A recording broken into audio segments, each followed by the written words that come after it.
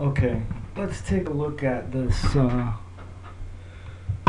MySQL utility here. This thing's fantastic.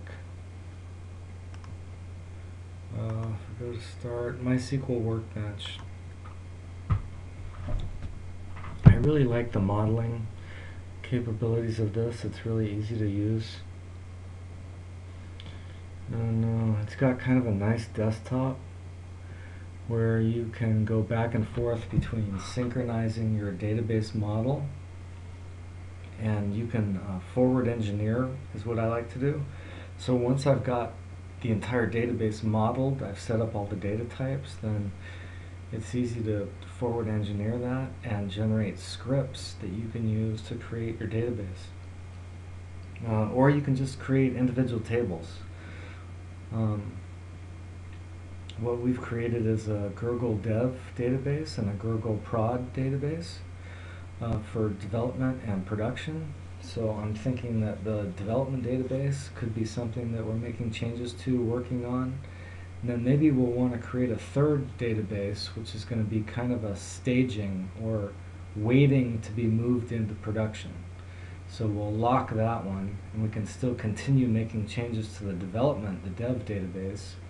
And of course, we're not going to make any changes to production. We'll just take, periodically when we do an upgrade, we'll just take the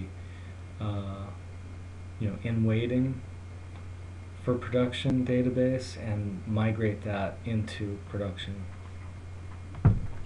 Okay, so see, this is really cool. It's got the data model here. So if we click on the data model, for example,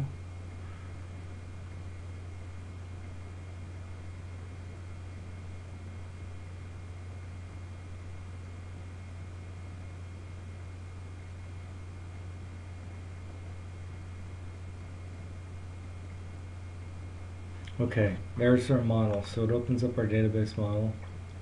This is coming along real nicely. We've got the wineries, grapes, appellations, and wines. Also this vineyards table that we created recently. The other ones are kind of just cross-reference tables. These are cross-references for many-to-many relationships that we've resolved there. But the great thing about this is you can just select any of these tables, right-click on the table, and click Edit Table. Whoops. Okay. So here's our appellations table, and now we're able to make any changes to the name. We want Unicode, okay, UTF-8. That's important because we've got some foreign letters, characters in our data. So we want to make sure we keep this at UTF-8 for all of the tables in our database. Okay, now if you go down here and you click columns, this is nice. You can see the foreign keys and the indexes are identified in red, and these are not null values because they have to be linked to foreign tables. This identifies the primary key, which is ID appellations in this case. Now you can just go ahead right here and type in a new table name and give it a data type. By clicking the data type here, you can select from any of these data types, or you can just, if you pick varchar, you can just type in, say, 14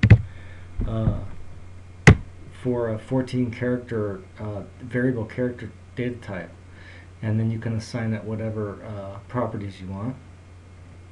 It also has comments and things like that. You can right click on any column and move those up or down in the list so that you can organize things nicely, or you can just delete this one that we just created for a demo. But this is real nice. You can do the same thing for any of the tables. Just right click on the table name. You can also right click on any of these relationship links, and you can edit the relationship.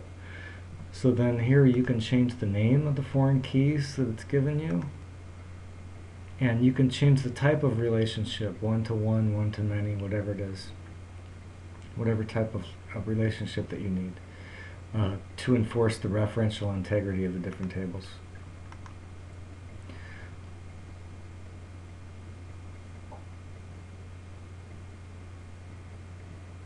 Okay, this is also real easy to print out. But what I want to show you here is if we go to the model, rather the database, okay, and we want to go to forward engineer. So click the forward engineer button.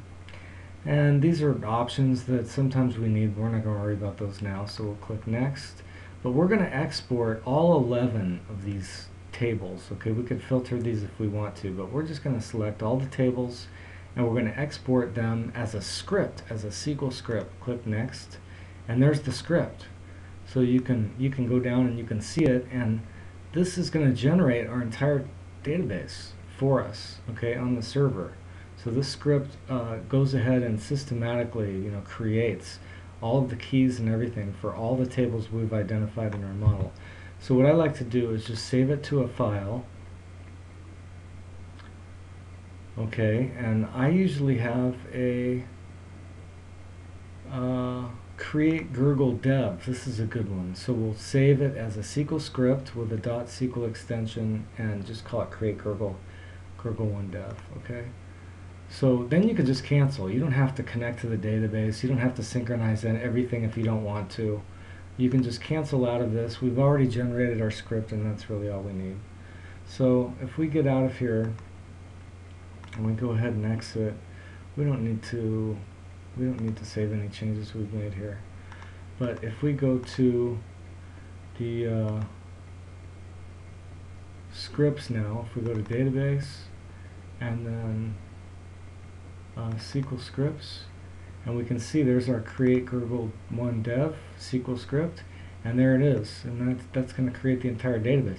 Now if we only want to make changes to the model, and then we want to update a particular table, say we made some changes to this table here, we want to update that particular table, we're just going to Control C, we're going to copy this text, okay? We're going to copy that text out, and we can paste that in. I'll show you in a minute. We can paste that into the MySQL workbench, the SQL editor. We can run that script, and it'll just update that particular table that we've made changes to the model to. So we have to keep all those tables updated with these scripts. It's a nice way to do it.